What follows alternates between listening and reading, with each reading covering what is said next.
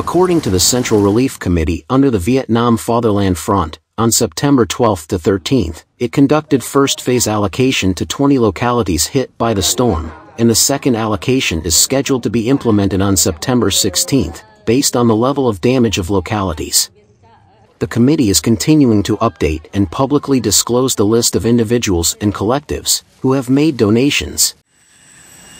On September 15, the Ministry of Agriculture and Rural Development received an aid package of 26 tons from Switzerland.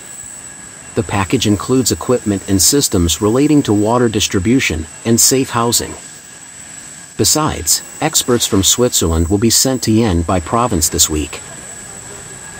On the same day, an Indian aircraft carrying 35 tons of aids to Vietnam landed on Noi Bai International Airport.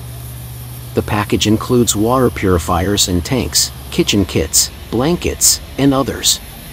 The New Zealand government, meanwhile, decided to provide 1 million New Zealand dollars, over $617,000 US, to support Vietnam, the New Zealand Embassy in Vietnam announced on September 16.